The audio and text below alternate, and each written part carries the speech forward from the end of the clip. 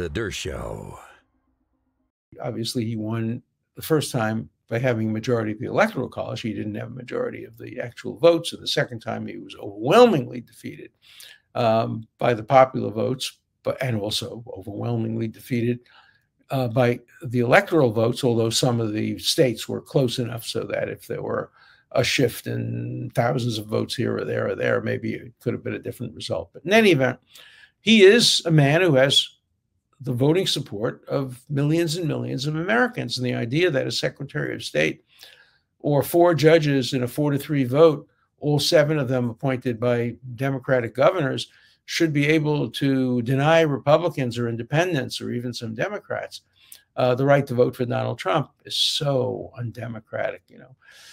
Conservatives tried to do that in the 1920s and the 1930s and during McCarthyism to communists. And some countries in the world do prohibit communists from running. In the United States, they were prohibited from running for a period of time. And we civil libertarians oppose that. And we civil libertarians, I would hope, would oppose trying to take Donald Trump off the ballot as well. So I'm going to make a prediction. I'm careful with my predictions because I want to have a 100% voting record. So far, it's been that way. I predicted the Supreme Court would review the case. I predicted that President Gay, if there were any more allegations, serious allegations of plagiarism, would probably have to leave.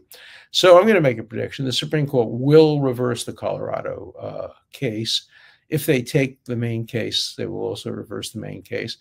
And what I won't predict is the vote. I would hope it would be a 9-0 vote.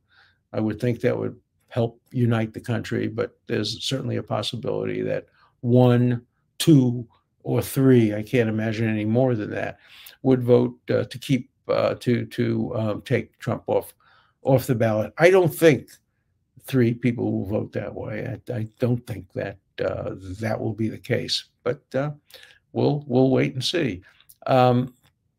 So that's my judgment. It's always I say to you, I don't ever confuse my judgment with what I wish for, but in this case, I wish for that too.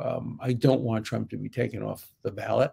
I don't want him to have any excuse for saying that he was improperly denied election. I want him to be defeated fair and square by an overwhelming majority vote, largely because of what he said about democracy and dictatorship. I understand that may have been said in humor, it may have been said in anger, but it worries me a lot when a man running for president says he'll be dictator just on the first day and not after that. But there are a lot of reasons that I'm worried about a Trump presidency, but it might happen. And if it does, we'll live with it. And our system of checks and balances will prevent tyranny from occurring in this country, in my view, I hope. But I sure hope the Supreme Court does the right thing. I think it will do the right thing. And the question is by what numbers. I hope it's 9-0. All right, stay tuned. We'll wait and see.